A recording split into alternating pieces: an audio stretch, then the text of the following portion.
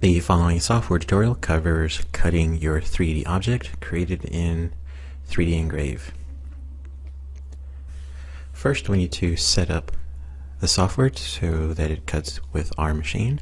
For this example, we'll be using the MDX40A. And next, we want to check our toolpath direction. And usually the default settings are fine. So we'll just click OK. And next, we'll check on Customize Parameters. And here you can see all the various parameters that are preloaded in the software. So we'll just click OK. And next, we'll check on the cutting parameters. This is where you will select what type of material you'll be using, whether you'll be doing a rough cutting, the shape of the tool, and the diameter of the tool. And next, we are going to create the toolpath. There you can see the toolpath lines created, and before outputting to the machine, we want to make sure that the output device is set up properly, and we want to preview the results. This uses Virtual Modella to see a simulation of the toolpaths created.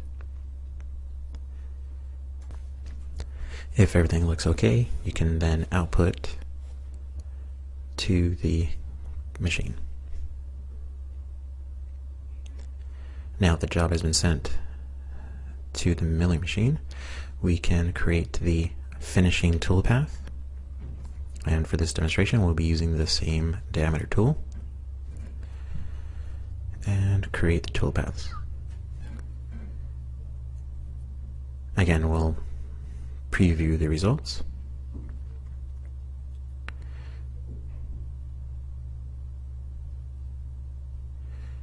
And we'll get a simulation of what that'll look like.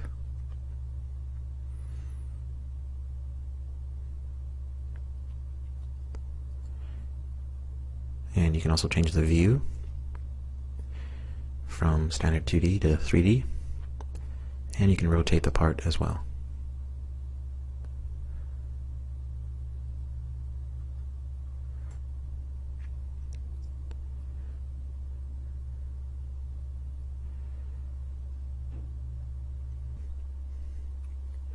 We are now ready to output to the milling machine,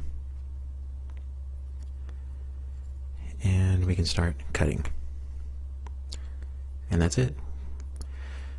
We've now created an object from a 3D Engrave shape.